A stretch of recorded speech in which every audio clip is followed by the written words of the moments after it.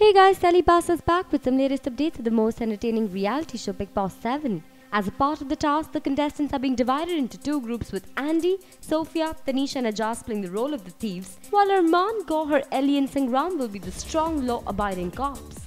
Kamya, being the captain of the house, will overlook the task and ensure that all the housemates abide by the rules of the game. As robbers, the contestants have been asked to stealthily rob some of the personal belongings of the cops and sneak them into the storeroom. If caught red-handed, the police were given the authority to place the robbers in a jail place in the garden area. The team of cops will not be allowed to patrol the house but will instead stay in the garden area. Additionally, a briefcase will be placed near the pool tied to a rope which has to be protected by the police. During the course of the task, one member of the police team will be required to hold on to the rope at all times and safeguard the briefcase.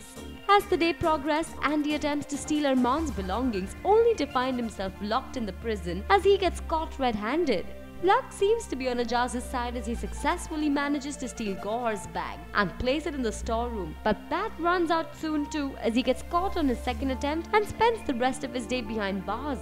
The female members of the robber team, however, are a lot more successful as Sofia and Tanishaa steal Gauahar and Kamya's belongings and put them in the storeroom. As a result of this, the cop team becomes more alert and keeps a close eye on the thieves to ensure that victory is theirs. So will the thieves manage to outsmart the cops once again? Leave your comments and like the video. Don't forget to subscribe to Telebuzz for more daily television and Bigg Boss 7 updates.